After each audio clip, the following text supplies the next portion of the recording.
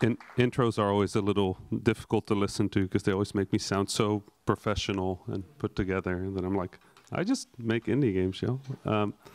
But thank you so much for the lovely intro.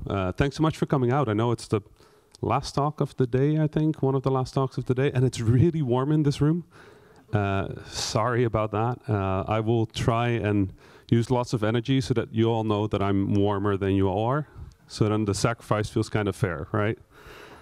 So yeah, just to redo a little bit of that intro to give some context and to tell you why I might be worth listening to on this subject. So my name is Rami Ismail. I used to run an indie game studio called Vlambeer.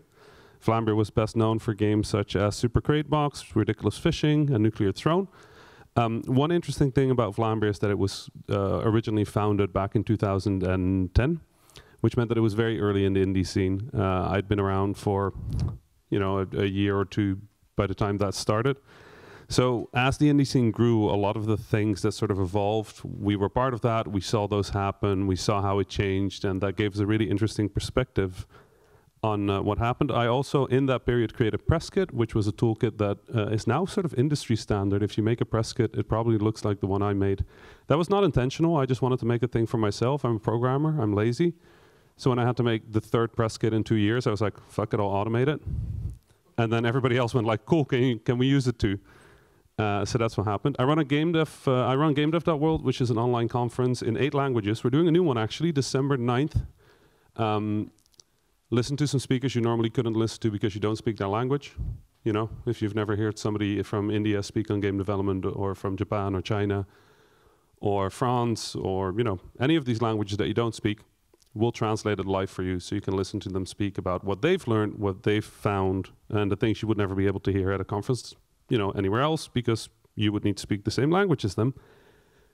I used to run a panel at GDC called Number One Reason to Be, where I brought people from all over the world to GDC to get a shot at being part of that. I write a newsletter called Leveling the Playing Field, which is free. If you want some good advice on independent game development, you can check that out. And I tweet way too much. If you read my Twitter, my apologies. I try to do better, but I fail.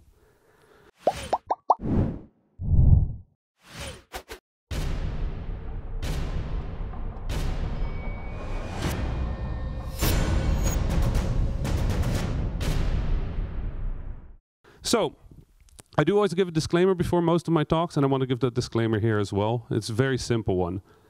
Anybody who comes on stage and talks here today is giving an opinion, right? Even in the way we present the facts. Even if we're talking about facts, we're all just looking at the facts from different perspectives, right? So I started in this industry when independent meant make a Flash game, make 30 grand, and then make an indie game.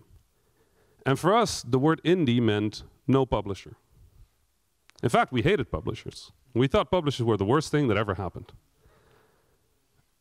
They might be, but they might also not be, right? They have their benefits. But the world just kind of changed. Now, for the past few years, after my own indie studio, I've been trying to help other people run their studio. And to do that, I have a consultancy that people can use.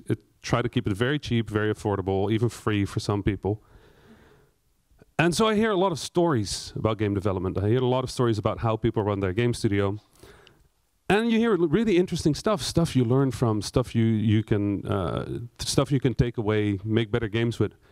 But you also hear a lot of bullshit. And I want to talk about the bullshit. I want to talk about the things that I hear where I immediately go, oh crap, don't do that. And then I have to explain that to them. So, in the hopes that I don't have to have that phone call with you in the future, I'm just going to tell you the 12 most common things that I think you could do better if you're running a game studio. Now, not all of these will apply to you. Some of them might not be for your type of studio. Some of them might not be for where you are in your career. But they might be good to hear. So, how not to run a game studio? Based on conversations with about 1,500 developers that signed about $30 million in deals over the past, 5 to 10 years. Here we go. 4 topics that I want to talk about. First one to go with, team. Team is the most important thing you have as a game developer. It is. Before you have a studio, you have people, right? And the people want to make a studio, and that's how you end up making games. So before anything, there's humans.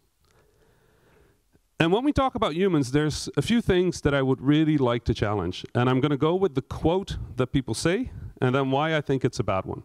Okay? This is going to be the entire presentation. We rise to the challenge. And this is one you hear a lot from teams. They say we rise to the challenge, and it's often a result of, say, a student team going to the market, or you know, a studio that has been growing and they grow up with the challenge, right? And I think that's a terrible idea. I mean, in fact, you can see that it's a terrible idea. Look at the industry right now. What's been happening a lot? Layoffs. Why did those layoffs happen? For a while, things were really good. So everybody rose to the challenge, to the opportunity for what we could do. And then that collapsed, and then we had to get rid of all those people again. Right? So it was overconfidence in a market that was going to crash back down. People just hired up because that's where the challenge is. Indie studios do that too.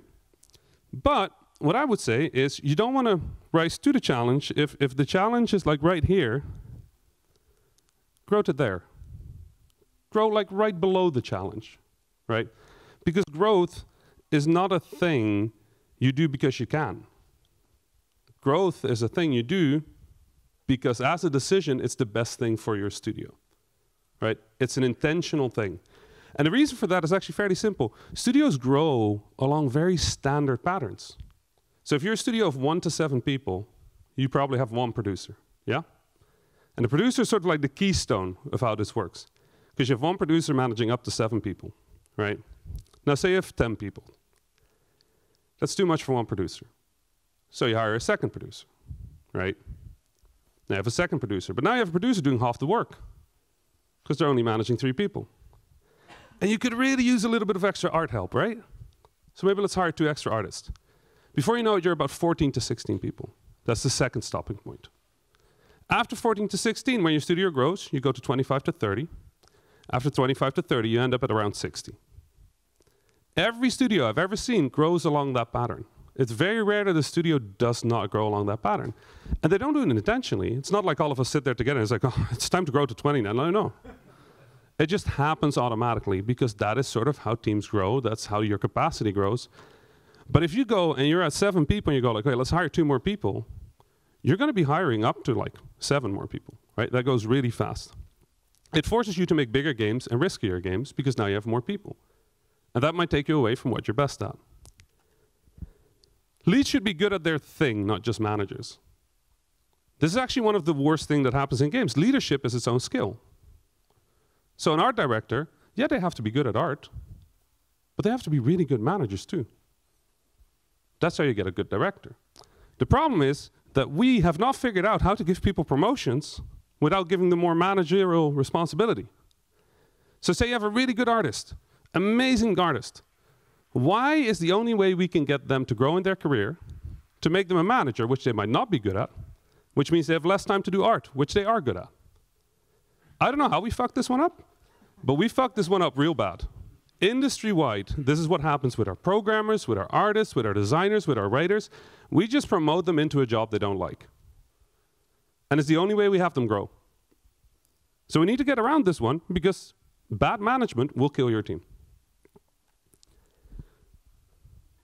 The key word that I don't like here is seems. Words are really easy. It's really easy to make it feel like we agree about something, right? And I do this exercise a lot, and if you've been to my talks, you might have heard this one before, but if I say a word and I ask you to come up with the first word that is related to it, right? I usually use the word sun, burning ball of lava in the sky, right? What is the first word you think of? Sun. Heat. Heat. Who else had heat? Just raise your hand. 2 people. Who thinks they have a word that more than 20% of the room has? Light. Light. Raise your hand. Light. 1, 2, 3, 4, 5, 6, 7, 8, 9, 10. No? Anybody else? Moon. 1, 2, 3, 4, 5, 6. So here's the thing. The ratio will always be the same. It'll always be about 20% of the room max, right? Usually 10. And that's just because we all are different people. I think Egypt. I'm Egyptian. Sun reminds me of vacation. My family lives in Egypt, so that's what I think of. unless you're Egyptian, you're not going to have that word. Even if you are Egyptian, you're not going to have that word. So our individual, like history, the way we think, is always going to make that not the same thing. So if you think you're agreeing, you're probably not. So in your communication, please use the language of the thing you're communicating about, right? So say we're communicating about the sound. I don't want you to describe sound. Make sound. You're like, ew. That's not good. I want it more like, ew. Your sound designer will go like, yeah, I can do that. But if you go like, no, I want a bit more of a screech. Like, what does that mean? I hear people go to program and say like, yeah, it needs a bit more like whoosh. How the fuck do I program whoosh? So when it seems you agree, you usually end up with alignment issues. You don't actually agree. So I need you to define what you're making in the language of the thing you're making. Design, prototype, paper prototype, flowchart. Programming, pseudocode, flowchart. Art, art. Sound, sound. Narrative, draft. We know how to do this, just do it. Get it on paper, then start working.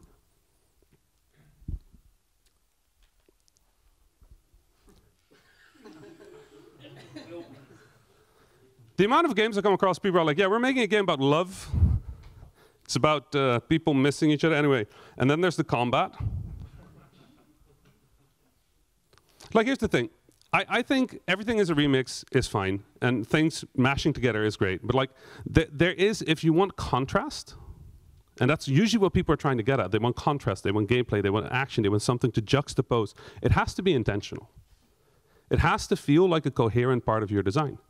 So just going like, yeah, we're making a game about love, and anyway, then you shoot some people, it doesn't work. If you can get a good reason why in the world of this game that's how it works, and it feels like it's a genuine part of design, absolutely, go ahead.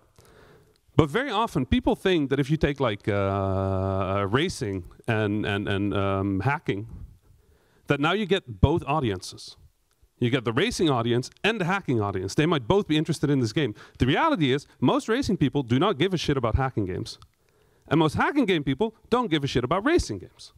So instead of getting both, you actually only get the Venn diagram intersection of the two, which is smaller than each of these circles individually. So if you're going to pull this thing, we're going to mix Stardew Valley with Halo. You're going to have to make a pitch in either of the directions. This is an actual pitch I once got. So if you're going to make a game, what is the core vision of your game, right? What is at the heart of it? That question needs to be answered. And just going like, it's like this plus this is not a core vision. That's a description of two genres.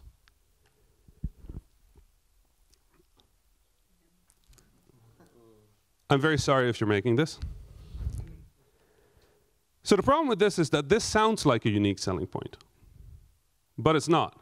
The fact that you made it is not unique because every developer is the creator of their own game, right? Our take means nothing to me. It means nothing to anybody. And that's kind of a shame because when it comes to unique selling points, I think one of the things people forget is that a unique selling point is not just important for the design of your game. It's also a really good exercise in marketing and communication. If you can figure out what your unique selling points are early in development, you can not only develop a more focused game, but you'll also be better at communicating that game when you go to market. So if you tell me your take on Super Smash, I don't give a shit. Why is your take good? I want that. Answer me that question, right? And the same thing, I very often hear unique. You know what's a really unique pitch? Punching the person who's listening to you. Never happens. You think it's a good pitch? It's not.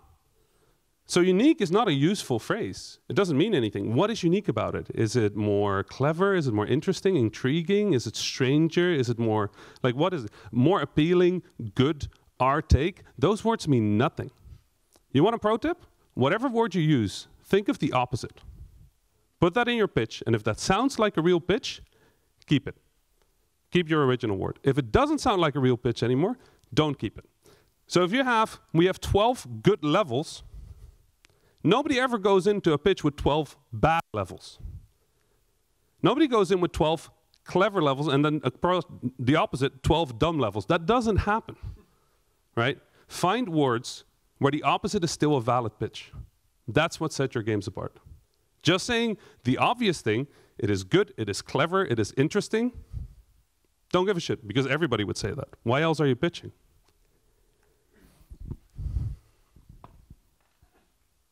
I always get a little angry at this one. So whose idea was it that we need to make good impressions on our playtesters? They're not polished. They're an integral part of game development. You don't make good impressions on your playtesters, you playtest. The point of playtesting is that it can be shit. Because the playtest will reveal to you in which way it is shit. So a lot of developers use playtesting as polish. When they get to like, you know, beta, they go like, oh, it's time to playtest. That means that if there was something you could have caught in vertical slice, you've now built on it for 2 years, and then at the end you have to fix it. That's really hard. If you had caught that in prototype or vertical slice, it would have been much easier to fix. So don't use playtesting as polish. Use playtesting as an integral part of your development. Do it throughout your process, continuously, not just at prototype, also at vertical slice, also in production, also at alpha, also at beta. Just keep playtesting.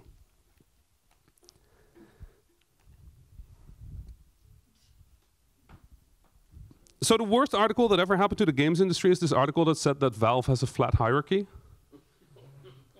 I think it's the worst piece of writing to ever grace the games industry, because everybody goes like, oh my God, Valve does that, we should do it. You know what's shit about a flat hierarchy? It doesn't work. It doesn't even work at Valve. Ask somebody who worked at Valve what their experience was with flat hierarchy. Nobody likes it. Because it means that the way decisions get made is popularity contest. Politics, backstabbing, talking to each other, that kind of stuff. Well, really what we need is we need to be able to go, this went wrong, you're the one responsible, sorry, not you, but like, you're the one responsible for that. You're the one responsible for that. So how are we going to fix it? That creates a clean process. What creates a clean process is everybody knowing, okay, I'm doing this, this person is the one who's going to sign off on it, so that's the person I ask questions to. If it's all just conversation, it's not going to work. Even in teams that are co-ops or that are flat hierarchies, they will establish hierarchies for processes. Fully flat hierarchy is completely useless. It doesn't create anything. It creates confusion, it creates lack of clarity, and ultimately, it will bite you. And it always does. Same thing here. Flexible. Flexible just means lack of deliveries, lack of deliverables. It means that people don't want to define what they're doing, they don't want to define where they're going, and they don't want to define what they're ultimately going to be accountable for. Important in process is that there is a system of accountability, that we know you're in charge of this, you're doing this, here's how we sign off, so that if it goes wrong, we can look at it, go back, fix it. So whenever I hear we want to stay flexible, to me it means you don't care to create a process where we can actually check whether you're doing it right. Now that doesn't mean I need you to write a giant document with 1,000 things. I just need you to sit down with your team and have a chat about how we sign off on things. How do we create a task? Who signs off on a task? That's all. I don't need anything else, right? But if you can do those 2 things, you create one really useful thing, which is small wins for your team. You know what's really shit for a team? To just be working on a thing that they never get to because you never defined that there was a goal. You know what's really good for a team? Being able to sign off on a thing. You know that satisfaction of just checking a checkbox? To-do list, done? That. Just creating accountable ways of having some sort of deliverable will improve motivation on your team. As long as you can be realistic, obviously. You can't. You can't. You don't. More time never fixed anything. That's not how, no, well, not never, but in general, in game development, if something isn't working, more time is not your solution. Your solution is figuring out what is wrong, why it's wrong, and then setting a clear time in which you're going to try and fix it. But very often what happens is people go, oh, this almost works, let's do some more time to do another iteration. Then it almost works, then they do another iteration. Then it almost works, they do another iteration. Then 6 months later, I'm asking them, what have you done? And they're like, well, we fixed this. But also they're out of money and they're bankrupt. That didn't work, right? If you have a problem, just adding more time, it doesn't work. What does work is being very clear, okay, how long are we going to take to try and fix this? And for an iteration, you want to know the best trick I ever learned? For every iteration, set what happens if the iteration fails. Not just if it succeeds, what happens if it fails? What happens if this iteration doesn't work? What if the goal of this sprint is not met? What do we do then? And especially early on in development, that can really help. On this one, actually, one more thing I wanted to add. When it comes to deliverable and process, actually, is that ahead? Oh, that's ahead. Never mind. Process. Sorry, I have to go real fast because she already did the 0 minutes thing, so I'm just going real fast.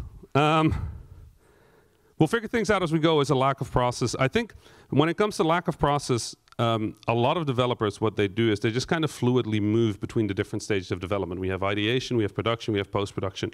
What I want you to do when it comes to these processes is to always think of them, if you've been to an airport, you know those 2 doors that you always have to go through that are like one-way doors? Treat your process that way. If you make the commitment of moving from ideation to production, it should be a one-way door and you don't go back. If you go back, the alarm goes and people yell at you, right? I tried once, bad idea. But you move in that direction. The reason for that is that if you keep going back, every time you go back, the later you go back, the more you actually break in your game. The only reason you go back, ever, is if where you are now definitely isn't going to work anymore. At which point you need to ask your question, how the hell did we end up going through that door in the first place? Right? What went wrong that we're between these 2 doors now and we have to go back? So remember when I said publishers might not be great? So they can be great, right? Like funding, management, that kind of thing. This thing, though, I hear a lot right now.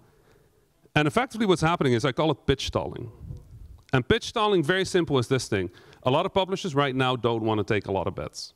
So they're being slow, they're responding slow, and very often they ask for more information. And the problem is all of these things mean no.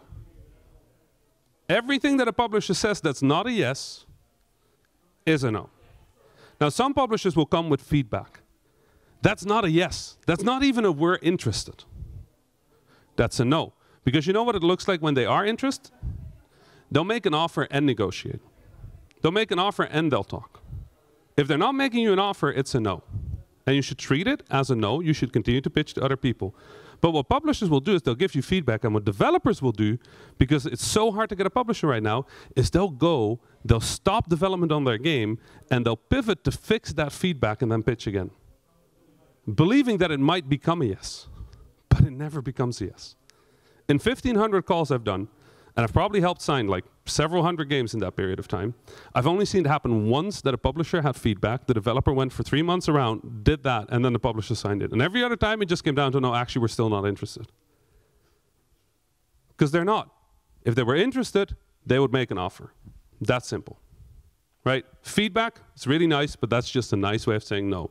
So if you get that, doesn't mean you have to stop talking to them, but keep developing your game the way you were developing it. Don't go around for some publisher just because they have some fucking money.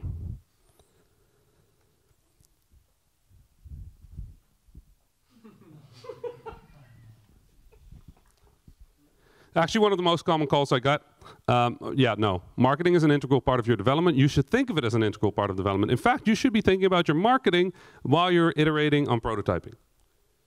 What about this will be easy to communicate? What about this will be easy to show off? What about this will look good in a trailer? What about this is fun to communicate to people? How do I communicate this to people? These are questions you should be asking at the start, not because you want to lead your game design with marketing, but because your marketing is a really good way, like figuring out whether you can do good marketing is a really good way of figuring out whether you figured out your own unique selling points. If you can communicate this game well, you've figured out your unique selling points, that's worth chasing. If you can't do that, figure out how you would market this game before you go too far into development. It really makes a difference, especially as an indie. We don't have the luxury of just fucking around at the moment because publishers take 2.5 years to sign any fucking thing. So don't think about marketing near the end of your development. Start thinking of your marketing as an integral part of your game development. Most of the issues we talked about come down to assumptions, and the assumptions are usually misplaced focus, mismanagement, misunderstanding of your creative process. The nice thing about them is all of them are fairly easy to avoid. All you need is to create clear decision-making processes and figure out how you focus your creative development on a core vision that you can communicate with your team and outwards, right? Something that is coherent, something that is consistent, something that when people hear it, they go, ah, yeah, I get it. When you get there, you're in a good spot, you do development. When you do development, you follow processes that you agree on at the start, you follow them to the end, and that's how you make good video games. Cool. Questions?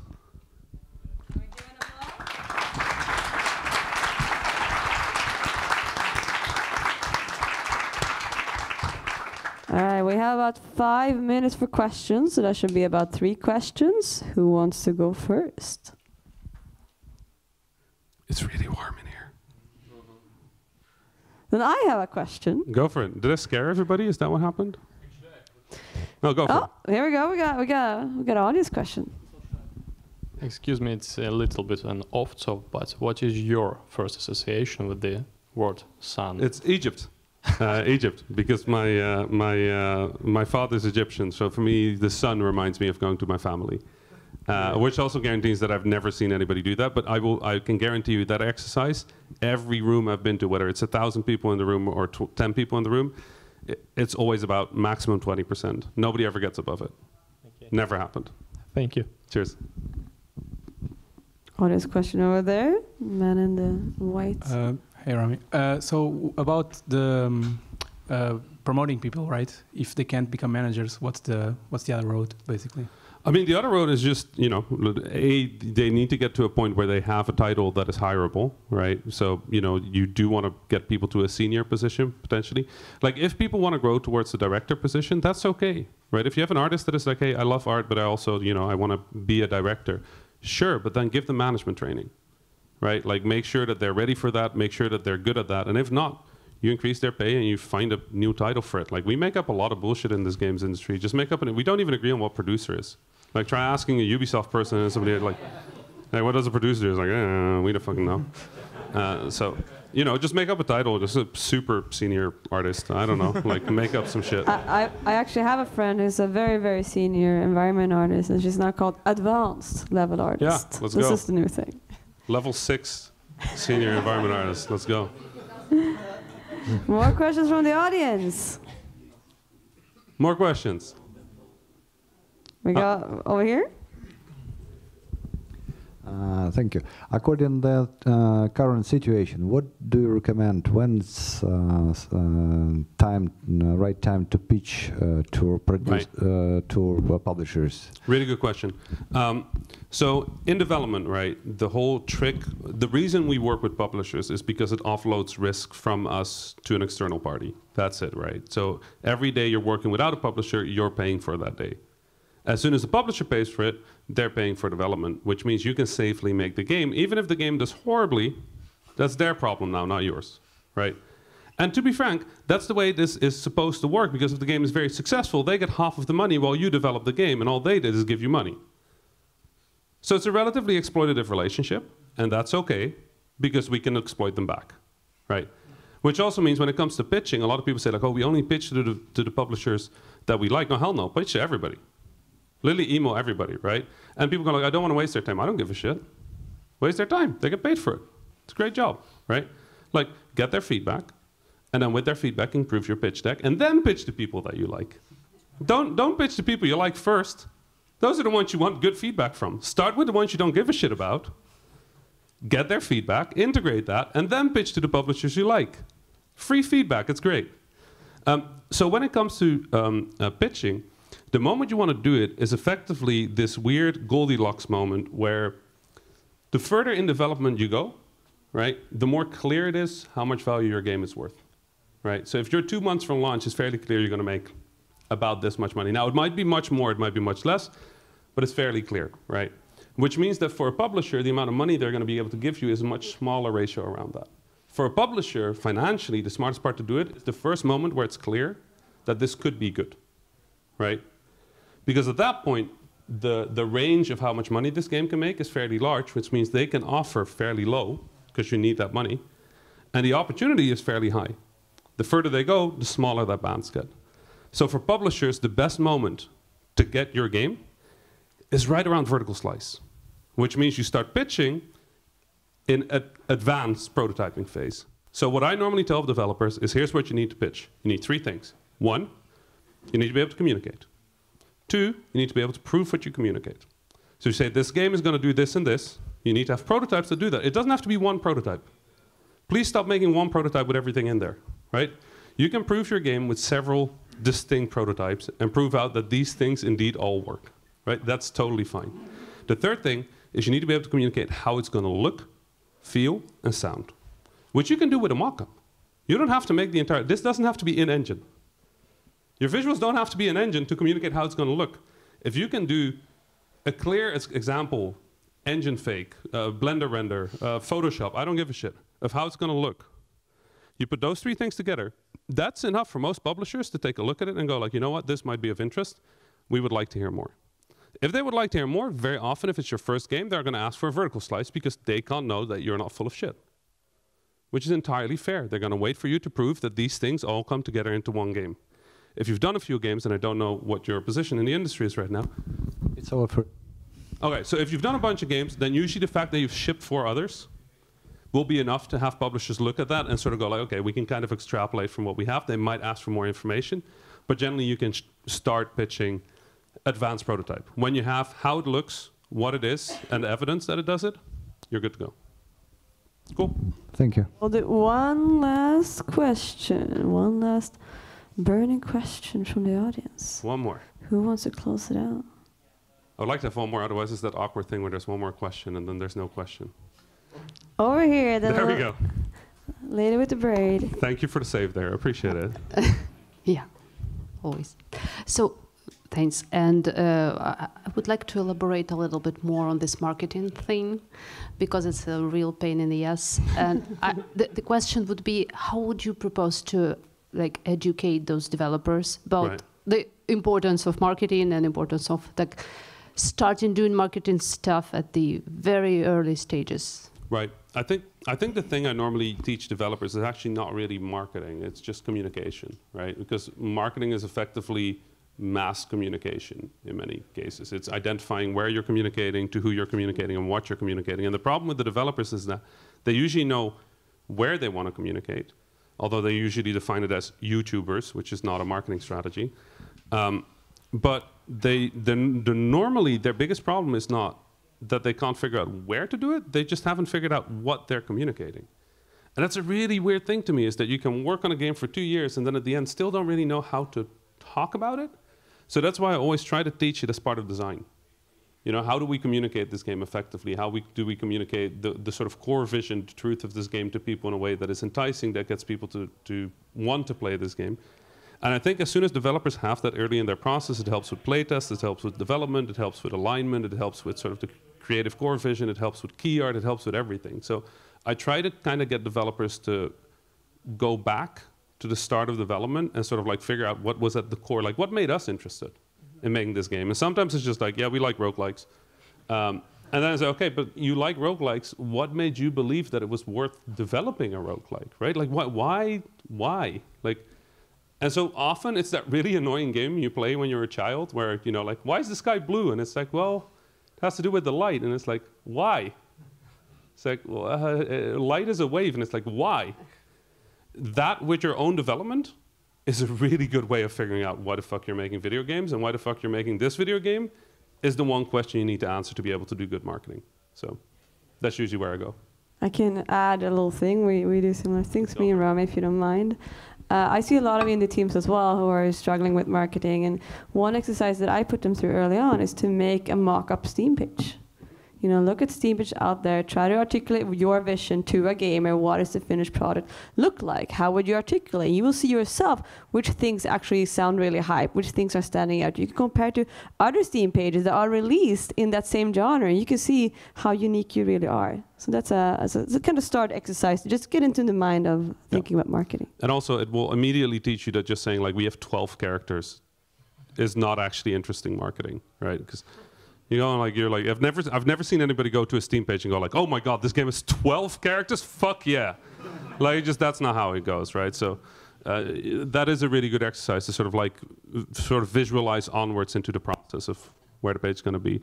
And it teaches people a lot of wrong. It helps people understand a lot of wrong things they assume about how to communicate. So love that exercise. Might steal that. Yeah, you're welcome to. Yes. All right, can we give a big round of applause for Rami?